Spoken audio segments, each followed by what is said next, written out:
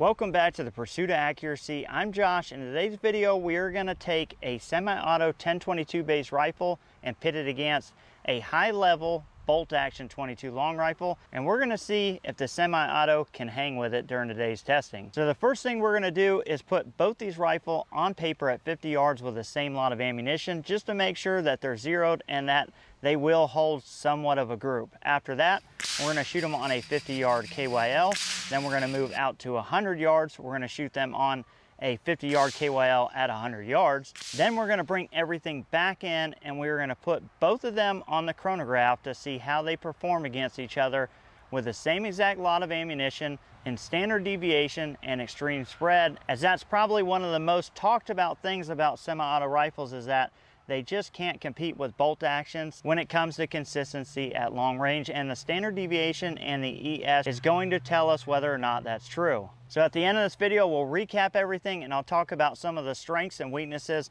of a semi-automatic 1022 versus a standard bolt action competition rifle, and if this is a viable option for the competitive shooting that you're going to try and do.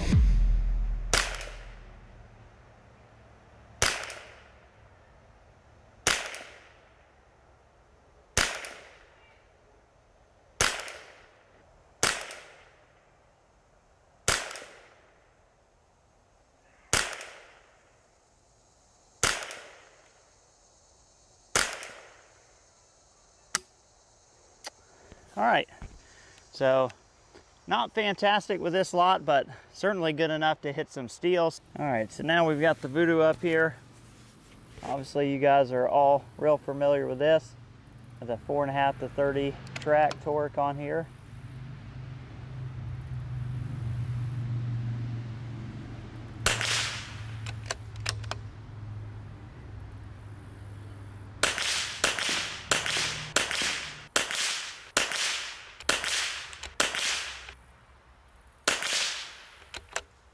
Let's see how the 1022 does on steel, even though it wasn't shooting nearly as accurate as a Voodoo.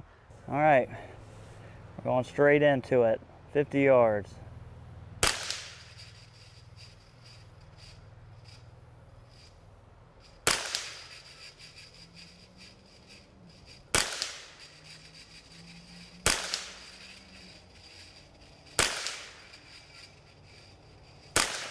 Oh, missed just off left.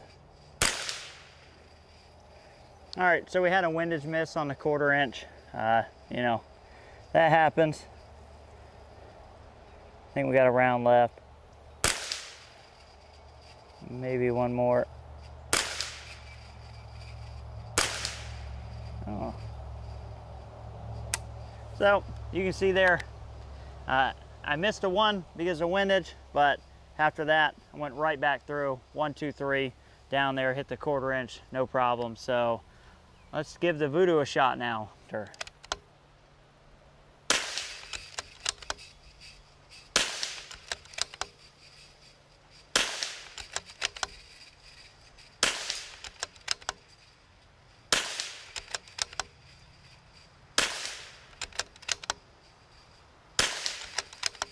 See if I can get that middle one on the swing. Oh, I just nicked him. Get the 1/4 inch on the swing.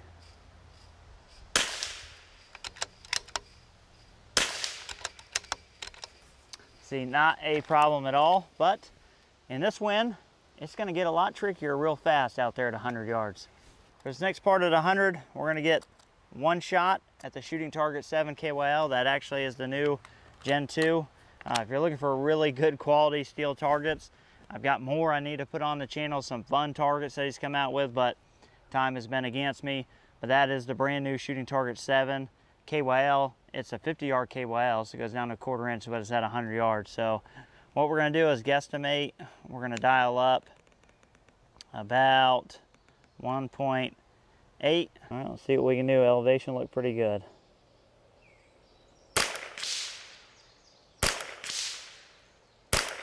Oh, I nicked it. Need to hold no wind.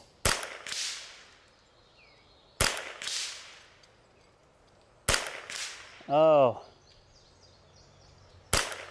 Oh.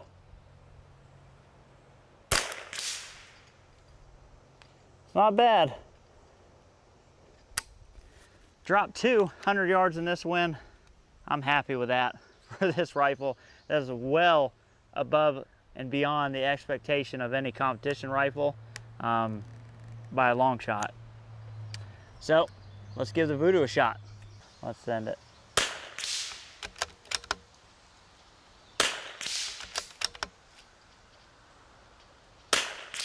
Oh, barely nicked it. We were off way left there.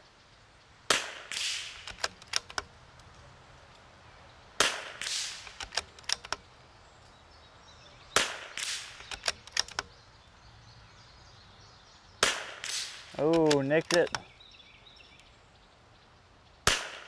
Oh, and barely nicked that guy. We did clean the KY out. Didn't look really good doing it, but it did clean it. So now let's pull those cameras back in, and what we're gonna do is we're gonna shoot both across the chronograph.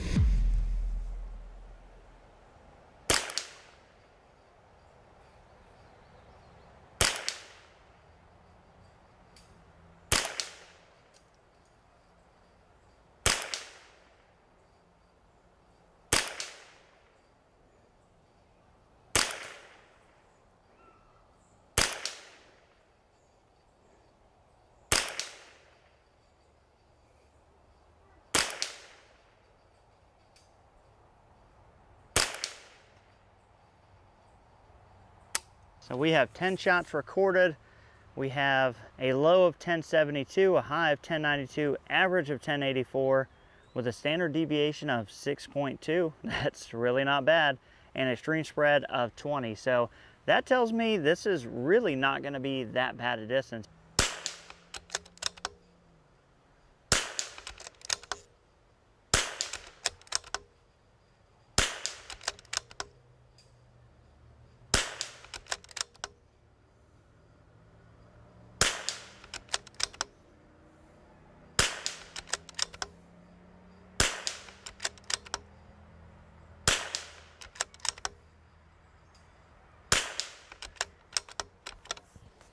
All right, so out of the Voodoo, we had a low of 1088, high of 1107, average of 1100 feet per second, standard deviation of 5.8, extreme spread of 19. We're talking 1 feet per second different out of the same lot of ammunition between these two. Obviously, the 1022 didn't like it as much. At 50, you saw it in the groupings, but you know, it performed exceptionally well for what it was.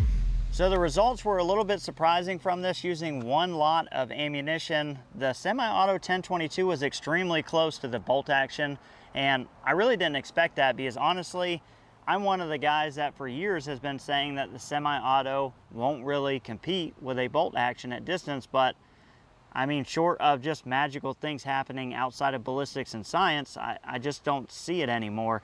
And obviously this rifle has been really good. It didn't perform that well at 50 on paper, but it didn't have any problem running the steel, and the results were scary close out at the 100-yard KYL. And those targets were far smaller than any target you're ever gonna see in competition with either one of these rifles, an NRL 22 or PRS. But I don't wanna say all this and just say, yeah, you should just, you know, trade these in and go pick up 1022s, because that's not reality. The reality is that you're probably going to have more feeding and mag issues with a 1022. They are a dirtier rifle, so you're definitely going to have to keep them cleaner, and they just tend to have more overall issues.